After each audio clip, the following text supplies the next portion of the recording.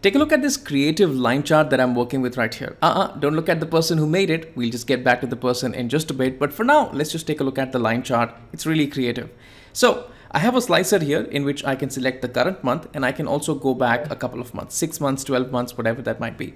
And this shows me that from the past 6 months, what has been the growth creatively marked in the line chart. So that's the month of December, that's the month of May, and we've had 98% growth. Now, I can also change that, and this looks really, really slick and really creative. In this video, I'm going to talk about that how do you make this awesome chart. No further ado, let's go together. If you take a look at this chart, there is no visual complexity that the user would have to go to understand this chart. It's pretty self-evident.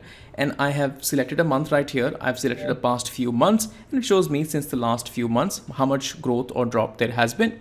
So I'd like to talk about a few essential things that we would need in order to make this kind of chart. Let's just start with the first thing. So if you take a look at this particular chart, there are two slicers that are working right here. This is slicer number 1, and that is slicer number 2. And if you carefully note the slicer, as soon as I pick up any particular month, it interacts with the chart but doesn't really filter the chart. So you don't really get to see only the month of July right here because July has been selected. You actually see that the July month has been highlighted right here. And the second point is 6 months ago, which is right here. So these two slicers are not really filtering the chart. They are kind of interacting with the chart. So we need to find out that how can we make that happen. That's part number 1. The second thing that you will see in the chart is that we need some connecting lines. So this is the horizontal line right here. That's one part of the chart. And there is a vertical line here. That's another part of the chart. So we need these connecting lines that connect one point to the other point and tell you what growth or drop there has been. Now, after that, we would also need to mark these 2 points highlighted. So that's my first marker. That's my second marker. And we need some sort of label to talk about that has there been a growth or has there been a fall. And of course, as you kind of move the chart around, depending upon you have the growth or you have a fall, it actually shows you the color red or the color green. And that's our nifty conditional formatting. So I have prepared some workings to talk about these aspects of the chart in terms of a matrix visualization. And once you take a look at that, things will start to fall in order, and then we'll be able to put all of these things together to create something like this. All right, I'm on the working sheet here, and the very first thing that I'd like to talk about is that how did I get a slicer that doesn't filter the chart but interacts with the chart. So now I have also got the chart image right here. That will be easier for me to draw references from the image and show you what's going on in the matrix and help you understand the logic. If I go ahead and pick up any particular month right here, my matrix obviously changes, but then it doesn't really filter it down to that month. It doesn't really filter it down to August, but it sort of interacts with the particular matrix right here. So let's just take a look at the data model that I have prepared. So at the back right here, I have the sales table, pretty standard. My products table, my calendar table, those are my dimension tables, and I also have a disconnected calendar 2 table. And if you take a look at this particular table, it's nothing that complicated. All that I have is a date column, a sorting column, and the year month column. And on this particular column, we have a slicer created, which is nothing but this particular slicer. Now, I have another table, which is like a parameter that I have made, which is previous 6 months. So if you can also take a look at that, this is my periods range table, and I have 12 periods. So you can go back 12 periods, and that's a simple number or a counting from 1 going up until 12. And on this particular column, we have this slicer created right here. Now, because we have the calendar 2, which is like a disconnected table, it's not really speaking to this particular sales table. I could pick up any particular year and month from this table and capture that value and dynamically filter my sales table, and that will interact with the sales table rather than slicing it. So we'll see how that happens. All right, let's just talk about the visual elements which are making up the chart. And the first one is the error bars in the line chart. Now, if you take a look at this particular line chart, I need to have a bar of a certain height that goes up until here and a certain bar that goes up until here. And then these are the 2 bars that I would want to have. The question is, what height should I pick up? Now, obviously, I can't really have the bar of this much height, because then if I try to connect these 2 bars, it's going to kind of intersect within the line, and I do not really want that. So obviously, my bar height, or this particular bar height, is at least going to be the largest value between the 2 data points. So that's one data point, and that's the other data point, and whatever values are in between that, my bar at least is going to be this particular value.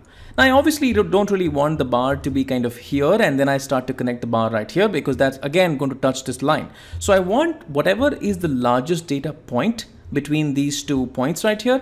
I want to have that data point and add some number to that. Let's say 200, 300, 500, whatever that might be. So I'm adding, let's say 500 to that, and that's nothing but the bar height right here. So what I'm going to do is I am going to go ahead and create a little calculation which is called as sales point. In the sales point calculation, if you take a look, all that I'm trying to do is I'm trying to find out that currently if the month of August has been selected, and I am trying to go 6 months prior to that. So this is the period that I'm trying to take a look at, which is August, and 6 months prior to that, which is March from August. In this period, what was the max of the sales? So the max of the sales was 5,580. And because I don't really want the bar to kind of stop here, I want 500 to be added on top of the bar. So I kind of find out that what has been the number after 500 has been added. So 5,580 plus 500 gives me 6,080. Now the 6,080 would not be here or here. It should just be at the first point, and it should just be at the last point. And that is what I display right here.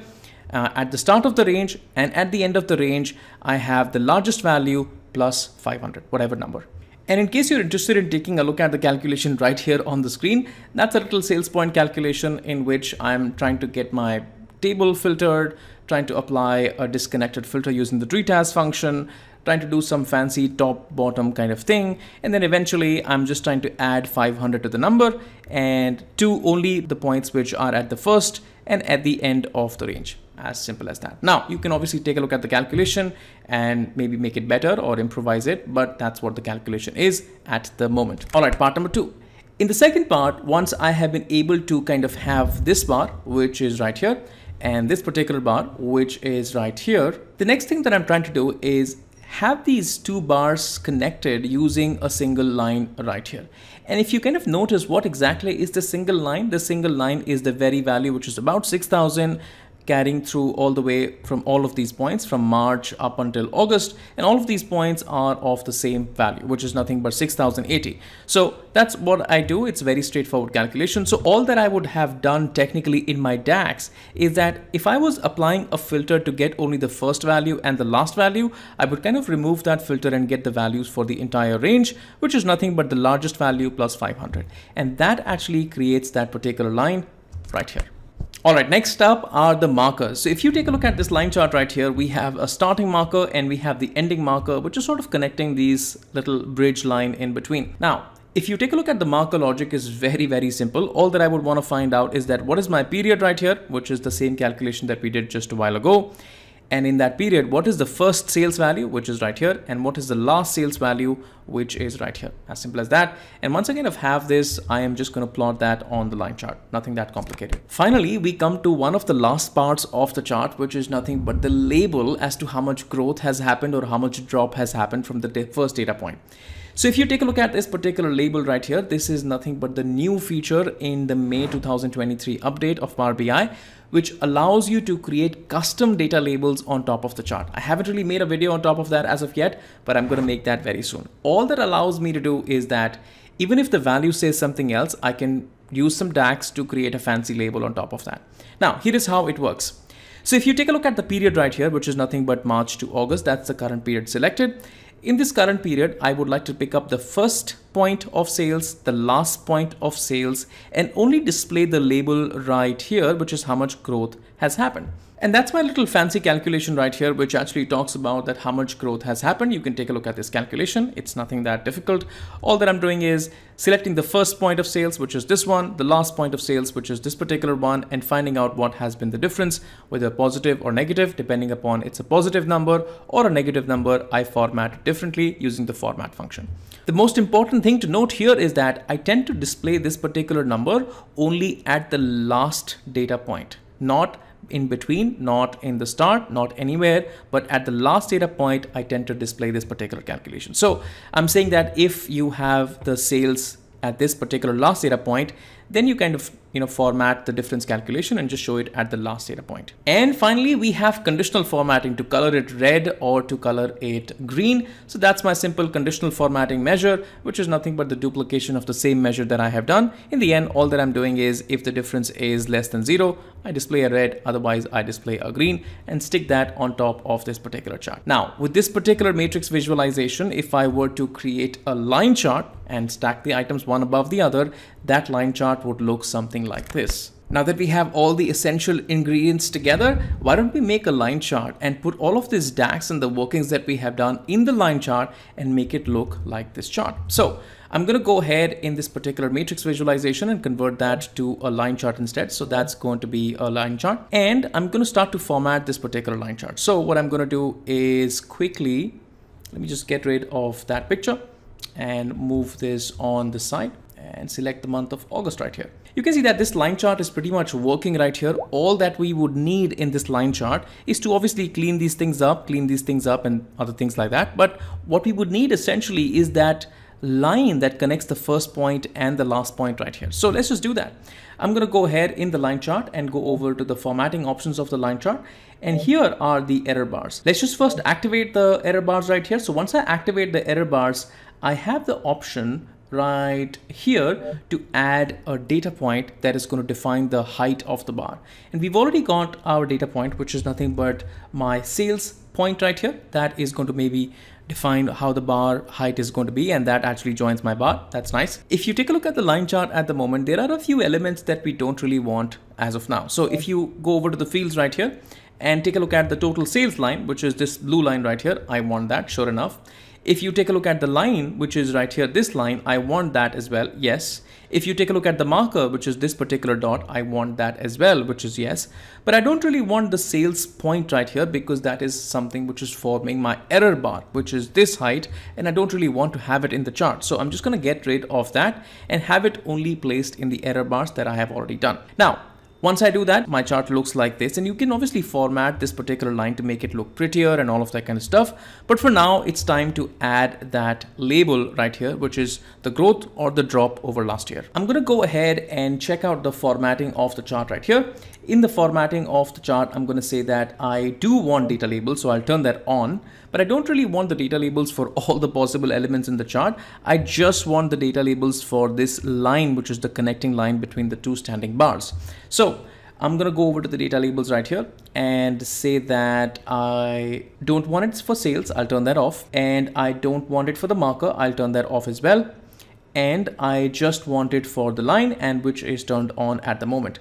And if you just maybe scroll through the data labels formatting area for just a bit, and you'll find that under values, we have something new, which is called add a field. And that's where I'm going to add my calculation, click on add data. And that is going to be nothing but the label calculation that we have made. I'm just going to click on the label, and that is nothing but the 33% growth that we were showing. And this also allows you right here to conditionally format that. I'm just going to click on the FX right here, go over to my field value, and that is my conditional formatting measure that I have created. Click on OK, and that shows me green. Now, if you move the chart around, it actually kind of works as expected. But the only thing that you might have to do just a little bit is to format the chart to make it look pretty. Once you do all of the formatting, your chart is going to look something like this, maybe even better. And once you kind of interact with this chart, it looks really slick and interactive to the user who's using it, and quite helpful as well to find out what has been the growth over the past 6 months, 3 months, whatever time that you have chosen. Isn't that pretty awesome? All right, that's been it. Let me know, how did you find this one? Obviously, you can download this chart on a link underneath this video and play around with this, make this further and make it more creative and things like that. Now, I wouldn't want to go away without giving a big shout out to Gustav Dudek, who has created this chart. I picked up the idea from a LinkedIn feed the other day. I was scrolling and I just got through this particular chart. It looked really nice and I thought of recreating it.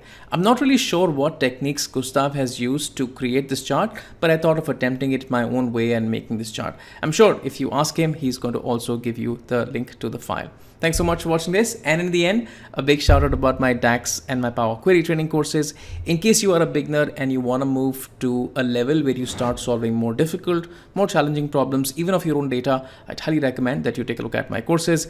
It is going to be super awesome. Thanks so much for sticking all around, and I will catch you guys in the next one. Cheers and bye now.